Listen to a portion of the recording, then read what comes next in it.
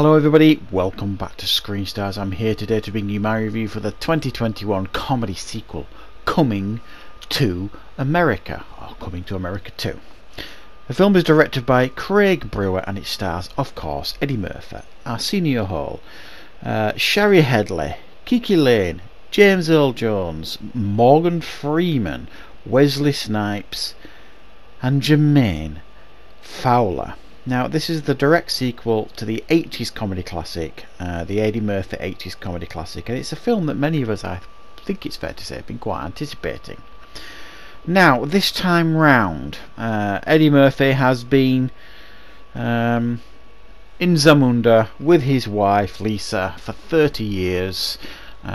His father is very, very close to death, and he learns on his father's deathbed, basically, that he has an illegitimate son in America, basically back in Queens, and they explain that away in fairly comedic fashion, so it does kind of make sense, I suppose. And he decides to go to America to find his long lost son because he needs a male heir, because the local general is threatening him, trying to force him into a marriage with one of his three daughters, if you like, and he doesn't really want to do any of that, so he goes to America to find his illegitimate son. Leslie Jones is his mother, who he had a one-night stand with, brings him back to Zamunda and trains him to be the prince, and quite similar shenanigans take place to the first film. Right, what are my thoughts on Coming to America? Right, I'm a little bit mixed, my thoughts and feelings on this film, I'll be honest here. I think it's fair to say I don't think you could have expected much more here from a sequel to such a classic comedy film. It retreads much of the old ground in so many ways. You see the same characters, you know, the guys in the barbershop who haven't aged a day in 30 years, still doing the same things. You've still got, you know, McDowell's joke going on. You've still got a lot of the same characters in it from the first one, same actors, all this kind of stuff. But if you like Jermaine, is it Jermaine Jones? Jermaine Fowler, sorry, who plays his son, is essentially Eddie Murphy in the first film. He's living out Eddie Murphy's story in the first film. You know, potentially getting put into an arranged marriage, but he wants to marry someone who he loves, meet someone that he thinks he could be in love with, etc, etc, and it all plays out very much by the same blueprint of the first film, and that is the biggest weakness here. It doesn't take enough risks, this film, I don't think, with the story or the narrative. And it's almost a carbon copy of the first film in many ways. They've just kind of flipped it a little bit, you know what I mean? Most of the story takes place in Zamunda this time, whereas last time it was in America. So they've just kind of flipped it in that sense, but it is essentially the same movie, but with, like I said, Jermaine Fowler playing the Eddie Murphy character in this time round. I don't think Eddie Murphy's in this enough, and what you do see of him, I suppose it's fair to say he's still playing the same character that he was in the first film.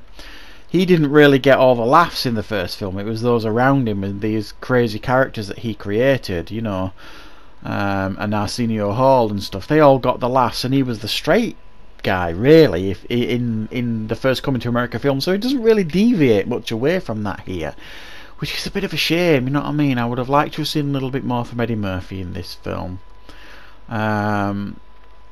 But I think there are things that will frustrate and annoy in this film. I've got to be honest, I thought Leslie Jones was so annoying. I mean, so annoying. She was annoying in Ghostbusters. I mean, I'll be honest, I've not seen a lot of stuff of what she's, but everything I've seen that she's been in, I just find her annoying. It's just loud, big, loud, shouty comedy, over the top, look at me type comedy, and it really bothers me. I don't like that style of comedy, and she's really grating in this film. Tracy Morgan, I believe, is in this film as well. He's okay, but again, I think they've almost tried to chuck everything at this film. Some of it sticks, a lot of it doesn't. Some of the gags will make you chuckle. There are some fun gags in regards to male circumcision, and he's got to go through these princely trials, and he's got to get these whiskers from a lion. Some of that's kind of funny. You know, he discovers, you know, the royal bathing and all this kind of stuff for the first time. But it's nothing, most of it isn't anything we haven't already seen before. They even make a comment at one point in this film about sequels, you know, trying to live up to the originals when they talk about American films. And it you know, they try and be clever and meta, and it just feels a bit cringy. Didn't really need to do that. There's some pretty poor CGI with one of the lions, I felt, as well. And it almost feels like the fizz and that pop you got from the first one. It's the same drink but without the fizz, if that kind of makes sense to you. However, I feel like I'm being a bit harsh on the film, because I'm not going to lie, there are some fun moments in the film, there are some feel-good moments in the film. It does carry a couple of messages as well, but it doesn't cram them down your throat like many of the films these days. You know, they try and force feed you these messages, you know, about politics or race or gender, or, you know, feminism. You know, there are subtle messages here about some of those subject matters, but it doesn't force feed you, and it feels comfortable in the film, and you kind of agree with them. So you do get a feel-good factor to the film. There are some chuckle moments here, there are some fairly funny moments here, but for me it was too similar to the first one. It didn't take enough risks. And I'm sorry, but Jermaine Fowler, as much as he tries, is no Eddie Murphy. So yeah, I think it's going to be a little bit lukewarm to many who've been looking forward to this film. I think I'm going to give this one a 7 out of 10. I think I'm being maybe a tad generous there, but I didn't dislike the film. I just thought it was too much of a carbon copy of the first one.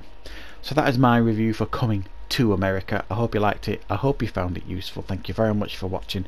Of course, I will be back with more content and reviews on the channel very, very soon.